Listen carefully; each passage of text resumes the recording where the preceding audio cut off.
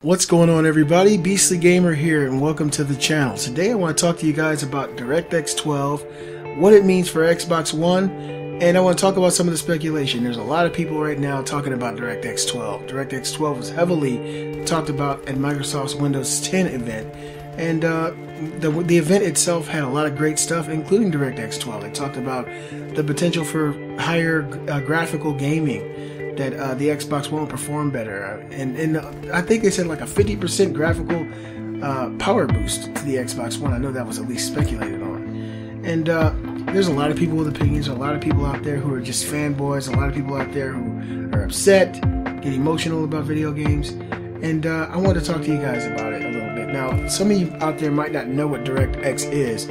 DirectX is a set of low application programming interfaces, they're called APIs. They provide Windows programs with high performance hardware, accelerated multimedia support. DirectX enables the program to easily determine the hardware capabilities of your computer, and then it sets the program parameters to match. So basically it figures out what you have on your hardware and how to access it in the easiest way, and it makes programs run smoother. So a lot of people don't know. A lot of people think that DirectX 12 is like a graphics enhancer or a graphics chip. No, it figures out what you got, and it best utilizes the system that you have in place. That's what DirectX is. And so I wanted to actually wait and find out from someone on the ground floor what they thought about DirectX 12 for the Xbox One.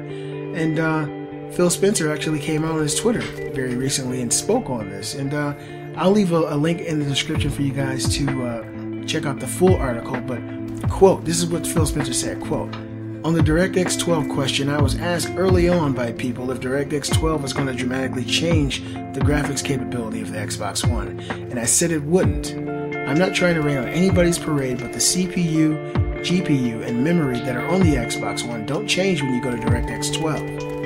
DirectX 12 makes it easier to do some of the things the Xbox One is good at, which would be nice, and you'll see improvements in games that use DirectX 12, but people ask me if it's going to be dramatic, and I think I answered no at the time, and I'll say the same thing now," unquote. So basically, the head of Xbox, Phil Spencer, says DirectX 12 will not dramatically improve the Xbox One's gaming performance, graphics, frame rate, things of that nature, because the CPU and the GPU are still basically the same. The memory is still the same.